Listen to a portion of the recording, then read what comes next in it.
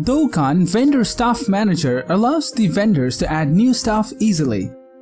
This module is available only in the Pro version of the Dokan.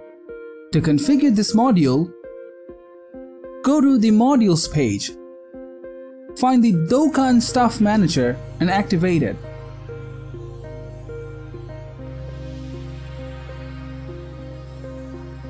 Now move to Vendor Account.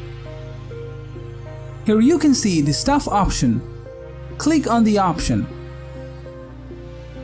Right now, we don't have any staff there. Let's add one. To add new staff, click here. Here you'll get a form. Write down staff name, staff email address, and phone number. Now hit Create Staff and complete the process. Let's check how your staff page looks in the front end. Log into your staff page account. Here the staff can see all the information that vendors want to share. If vendor wants to restrict staff activity, they need to go to the staff page and click on Manage Permission. Here vendor will see all the available options for staff. He or she can control it by unchecking the specific section. Let's see how staff operates on the marketplace. We are enabling Managing Order.